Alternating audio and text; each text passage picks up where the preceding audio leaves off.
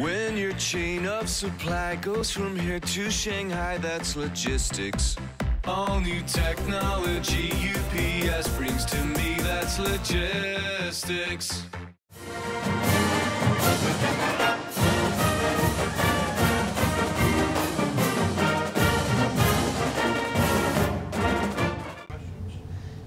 Well, I mean, it's looking at the game from here, you can see that the things that didn't happen. I think the game plan, the plan came out, the kids came out and did a great job of executing the game plan. This is a very good defense now, so you know, moving the ball like we did in the first half, and we fumbled on 3, but we had 10, maybe 17 would have been there, and having to fight hard for those points, and it was, but the run and the pass mixed together very, very well. Defensively, I can't say enough about the way they played and the way they played the first half.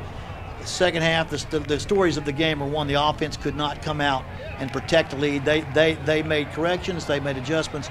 They did a great job of turning long runs into short runs and to taking away our inside running game. You're talking about Marquello earlier.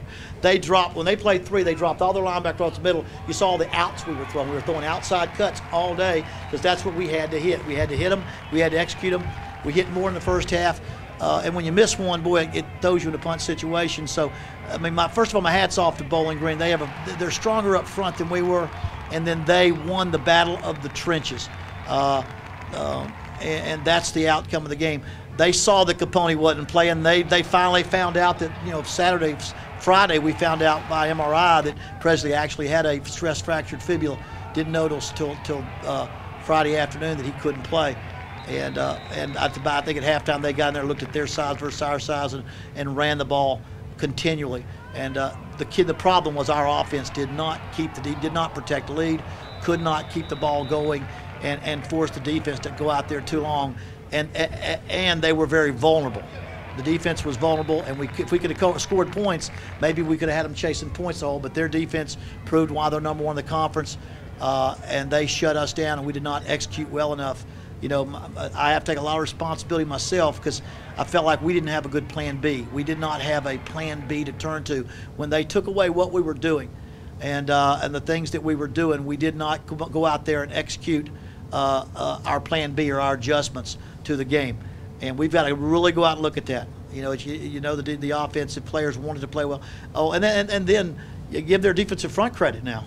They for the first time this year, they got to our quarterback consistently. If you're going to get back out there and get in shotgun and throw 4 wide receivers and block 5 or 6 people, you've got to protect. And their defensive front, you got to give them a lot of credit. I don't know if they had 4, maybe 4 sacks, maybe 5, I don't know, 5. We've only had 6 for the year against some pretty good fronts, but